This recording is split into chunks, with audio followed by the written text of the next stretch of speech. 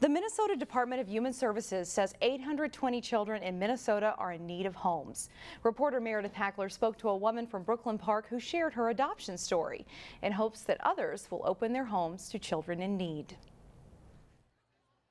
It just brings something special to your life. You know, it's the hardest thing, but the most joyful thing. Carol Ryan has been a foster mom for 20 years and has adopted 5 children out of the foster system. Our family might be different, but it's still, they know they can count on each other and they can count on me.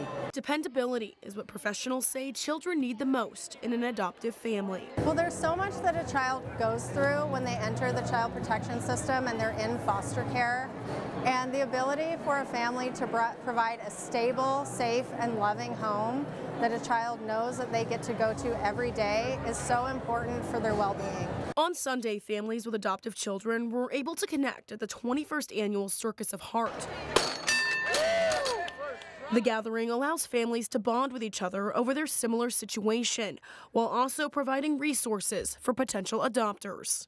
Anyone can be an adoptive parent. I think it's a myth to think that you have to be married or wealthy or a homeowner to be an adoptive parent.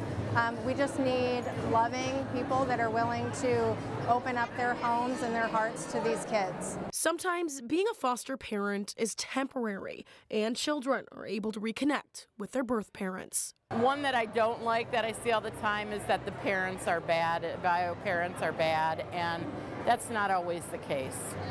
My 18-year-old just reconnected with his birth family, and it's been wonderful. Families come in all shapes and sizes. You might think adoption could set up an odd family dynamic, but that's not what the children have to say. I mean, the family I have right now is pretty normal for me. It's really not different. Our parents aren't fake, our siblings aren't fake. We're just the same family. Meredith Hackler, CCX News. For more information on becoming foster parents or adopting a child, you can check out our website, ccxmedia.org.